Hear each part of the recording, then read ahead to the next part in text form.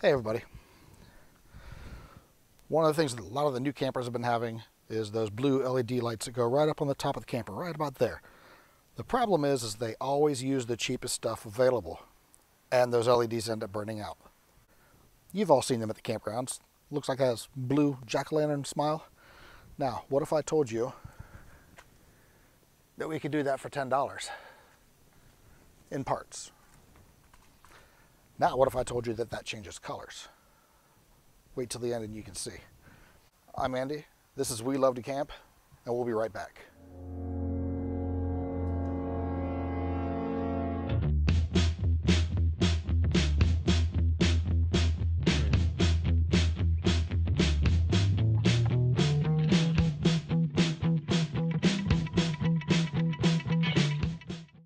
This video wasn't quite shot properly, and it seems a little cut up, a little butchered.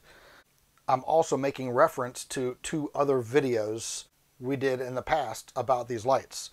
On, I think it might have been episode 2, we did the cheap lights, the light blue, obnoxiously bright lights. And that was a very quick rundown on how to do a simple, easy R&R on the lights. There was no custom work, there was no nothing, just literally remove and install. That was completely free. Leftover parts. I don't know what episode it was. I'll put it like right up here somewhere. But on a previous episode not too long ago, when I got this roll of LED lights, we went through while I was hooked up to a battery and learned how to make it into a DC system. Those lights are supposed to be an AC system, but we checked them out and made sure that they were 12 volt, and they were 12 volt. So links to both of those episodes are going to be down in the description. And if you do plan on doing this, I highly recommend going back for reference on the second video, the one about when we opened up the box and went from AC to DC on the set, on the light set. I highly recommend it. LEDs are polarity sensitive, and if you don't get the polarity right, they won't work.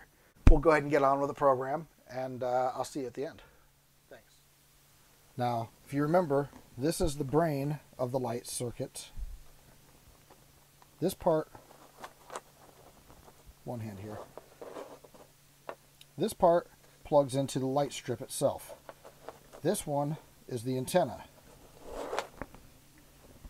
The power plugs into that, and there used to be an outlet plug, 110 plug right here, but the whole thing actually runs off of 12 volt, just like the 12 volt on your camper. I've already rigged it. I've already tested it in the basement. Some of you saw that. So I know this is going to work. I just have to figure out how to package the whole thing. And then, of course, that's the remote that goes to this, that radios to that. Now, the reason I want this inside the fiberglass wall, that plugs into here. And to have all this outside and then all that, that would just be kind of ugly. Plus, you run the risk of getting water in here. Now, if I could just have that sticking out of the hole, and then this, there we go. If I could just have that sticking out of the hole, and then going straight onto the lights, that'd be much better. Okay, some of you remember when we were up here back in October or so. I actually never got around to removing the tape. I did some patching on the die-core or dick-core or whatever they call it. Now, so you guys remember, I put these lights on here. They were leftovers I had from the inside of a truck bed. Yeah, I guess that's not too awful bad. And while they were great for inside of a truck bed, they were obnoxious up here. They were way too bright. You can see it from, well, I know you can see it from a quarter mile away anyways. So now I'm in the process of deinstalling it, which is not going to be hard. All I got to do is peel it off, make sure none of the adhesive is left on there, and then snip the wires where it comes out of the hole. And then throw it on the ground. You know when people always say 3M adhesive material is the best stuff ever? They say that because it is.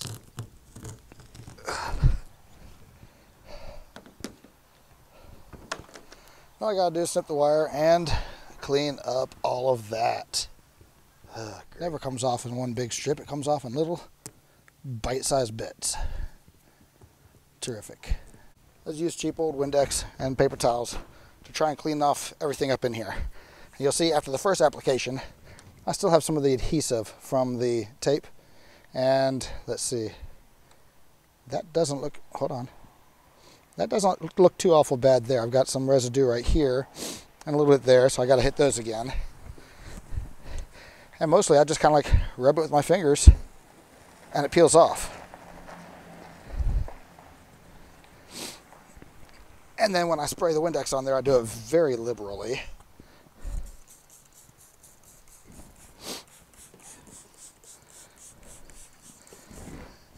Windex is cheap, especially when you get the cheap stuff. That does strip the wax off, but we haven't waxed it yet. Life decisions I may come to regret. Yes, these are the decisions. I need that pocket knife in his hand. You ready? Come over here. Yes, it's closed. Okay, now remember, you're aiming it for like my head. Hold on a second here. Beautiful shot, and I didn't fall. The last guy that was up here was an idiot and used way too much caulking and silicone. Glad I didn't pay him. And we hit our first snag. I was expecting to stick the drill in through here and just go right into the paneling. This is above the paneling. I can feel a little bit of insulation when I push down. So I'm a bit above the ceiling. So after some careful reconsidering, and I might have used a tape measure, probably not. I don't know how to use them anyways. But after some extra guessing, I've come to the conclusion it's not going to be in the El Presidente's closet. It's going to be over here, over her head. So what I'm going to have to do is cut a small hole up in here, like right up in this area, and see if I see daylight. And hopefully I see daylight, because then I can just start running wires and mounting that box and stick the lights on there, and I'll be done in 30-45 minutes. The hard part's almost done.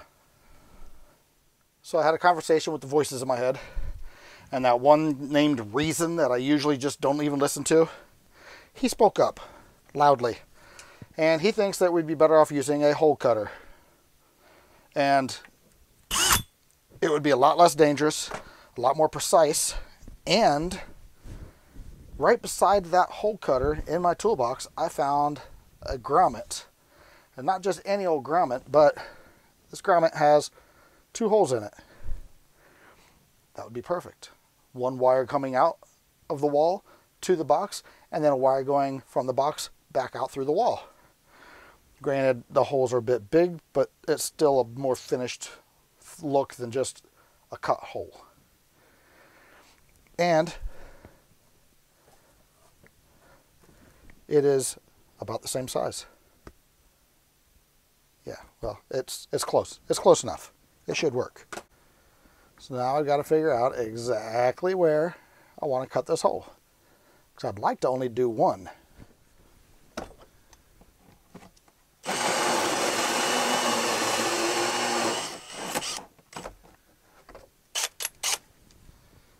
All right, I've got insulation.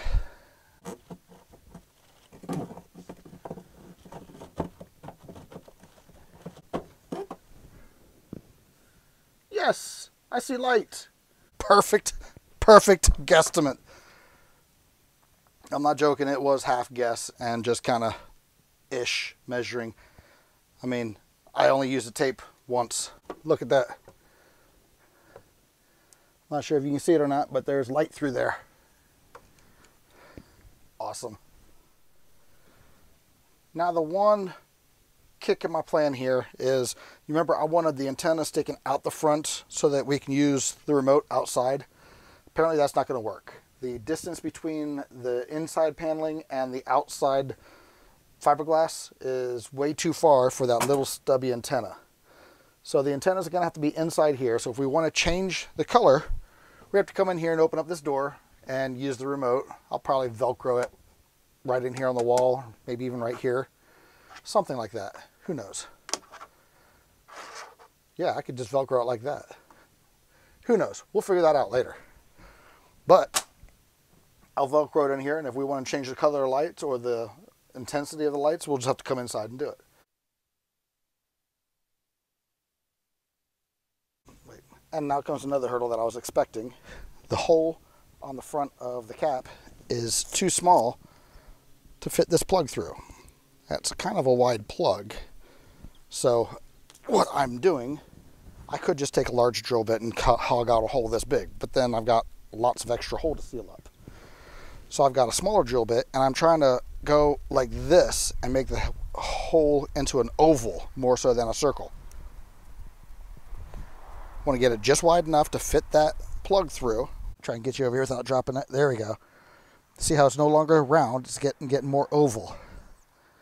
That's what I'm doing. Now this part was tricky. I took some mechanics wire, just a spool of wire, stainless, and I went inside and I pushed it up through the hole that we drilled and fished it up through the insulation, through the ripped plastic, and then out the hole right here. Then I came out here, I wrapped the wire around the LED strip, and then I went back inside and pulled it down through. So now I'm ready to roll this across, stick it to the front, and trim it to size. Now, the one thing I did screw up on is when I pulled apart the obnoxiously bright one, the wire fell down into the cavity, and I can't find it. So I have to run my own wires to power this. Shouldn't be too bad, I wouldn't think. I don't know. It might be a real pain. Once you have it laid out and wrapped around that hole, you just peel off the backing tape and stick it to the body. And then after you got that done, put a little bit of silicone around the hole. Seal up that hole. I did use white, not black, and I do plan on coming back with some kind of a black paint or something and covering up that whiteness. Doesn't look right. But at nighttime, nobody's going to see it. And during the day, nobody's going to be looking anyways. Now all I got to do is run some power and we'll be set. Hey everybody, I just want to stop real quick in the middle of all this and just ask you real quick, please like and subscribe and share the videos. A couple of these are going to be really, really good ones that a lot of people want to know answers to, like this one right here.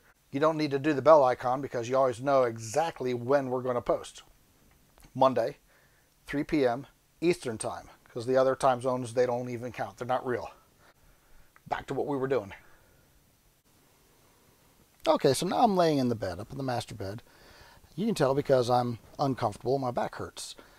Now you remember I said earlier that I was going to have to find my own source of 12 volt power since I lost the wire that went up from the switch for the actual nose lights. I've got a couple options down here. Okay, so there's the cabinet that I was digging into. Down here we've got a light. Then we also have this light switch over here. And that is for the blue lights. There's another tip for you. We put electrical tape over it. That way it's not that intense and that bright. So I think what I'm going to do is I'm going to pull this out and see if I can't tap into the power and ground coming into here to feed it. Not on the switch side, on the feed side. Tap into that and then run the power over that way. And you see I've got wire right here, which of course I have to run inside of here. Let's see what I find. I was just able to jab a screwdriver in here and this lens just pops right off. And here is your LED light. It's very harsh without this opaque lens. This makes it a much softer light. That is brutal. Now let's see if I can't take that screw and that screw off and see what I got. It's kind of hard to hold the camera and run the screwdriver at the same time. I mean,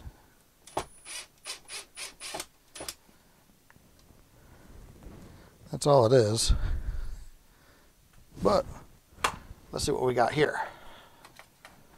One black and one white. Got some other wires in here. Oh, that's great. I just disabled the light. So I had to pull this side apart so I could see what was going on and how things were working. And, you know, nothing broke over here. Yeah, that still works. But I was able to figure a few things out. And when I came over here, I had to make this hole a little bit bigger. Don't worry, I've got a footprint of that to hide it all. So the reality is, as far as the trailer goes, there's no damage done. Now, remember what I said earlier, white in equipment is usually a ground. So I've already confirmed by this that the white is the ground and the white with the green stripe is the power. When I pulled this out, I pulled it out of here, and all I got to do is redo that crimp on. So I figured out how I'm going to do this. I'm going to run this wire, hold on, here we go. This wire that goes to the LED lights outside in to these two crimp-ons. I'm going to remove those. They almost look like wire nuts, household wire nuts. I'm going to remove those, and I'm going to put some other crimp-ons on there, and I'll have power to the lights before this switch. Okay, here is the situation, and I'm hoping that this thing is focusing. I can't focus on the screen. So what I did is I took the impact with a drill bit and I shot it right up through this hole. That got me to the hole, to the floor inside of the cabinet. So then I took that black cable, I run it through over here, down and around, and through that hole right here. So I got it right here. So now all I got to do is get rid of this and the other and crimp it all together, and I'll have power out front. It'll look awesome at night. So what do you say we do the review? Finished product, complete and done, with one exception. I need to Velcro this onto the wall somewhere. Haven't figured out where it's going to go yet, but that's it. So then, otherwise,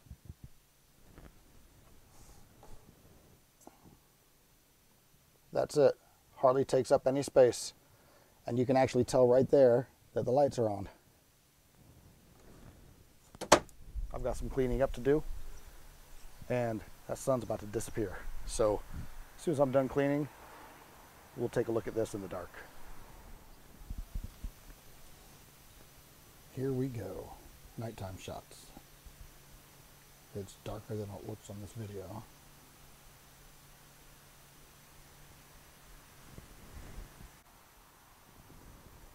It's not picking up the colors as well as I was hoping. But it's not obnoxiously bright. And as you see, we got plenty of colors to choose from. Total win.